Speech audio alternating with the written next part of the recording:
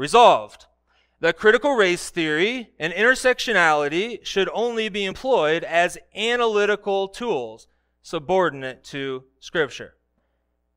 Only be employed as analytical tools. So you see what's happening. They've cracked the door wide open for these Marxist, anti-biblical teachings to spread throughout the church. They're going to spread throughout the SBC. They're going to spread throughout other denominations. They already have. Trust me, they already have. But it just gives us some acceptability. This is a Truth Transforms Truth Nugget. A daily dose of truth for your daily transformation. So it is not from above. Then where does it come from, this wisdom? If it's not from above, then where does it come from? Well, God speaks through the writing of James and says that this kind of wisdom that leads to these actions is not the wisdom from above. So it's not from above, so is it from the world? Is it from within? Does it come from below? James answers this question. He says yes, yes, and yes. He says that this wisdom is earthly, unspiritual, demonic. It is earthly, which means that it comes from the world. It is worldly wisdom. This is the wisdom of men. This is not biblical wisdom, but it is man's philosophies.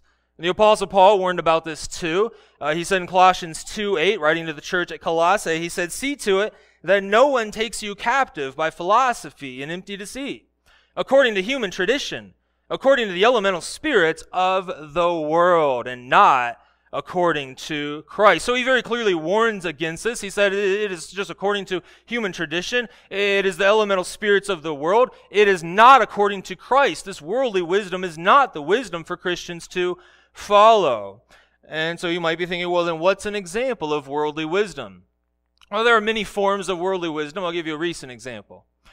The Southern Baptist Convention, the largest Christian denomination in America, over 47,000 churches, just passed a resolution just a few weeks ago. They passed a resolution that deals with critical race theory and intersectionality. This has been something that's been going rampant throughout many churches, not just SBC churches, but I think we better pay attention to another Baptist denomination that believes very similar to us, because anything that they do follows throughout the rest of Christianity, throughout the rest of evangelicalism. Whatever they pass has a great impact on the things that are coming our way, and so this is something to pay attention to. So here's what they said.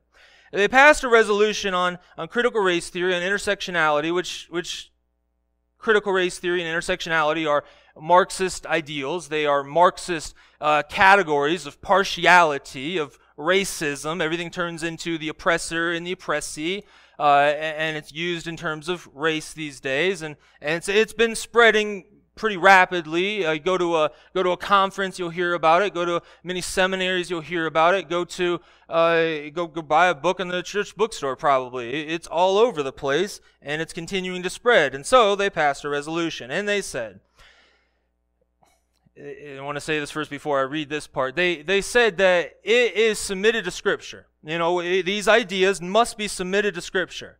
And you think, well, that sounds good, right? Just wait.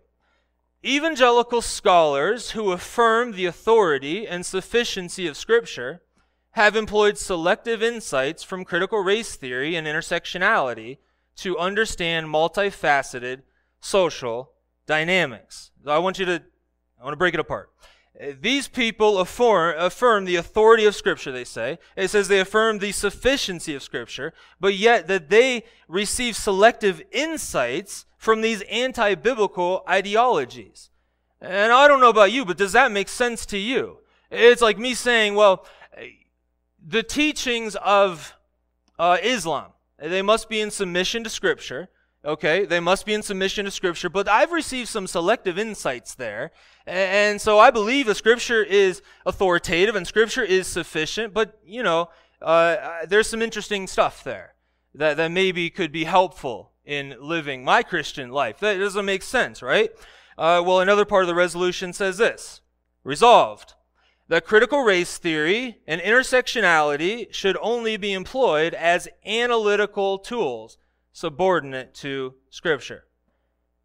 Only be employed. Only be employed as analytical tools. So you see what's happening.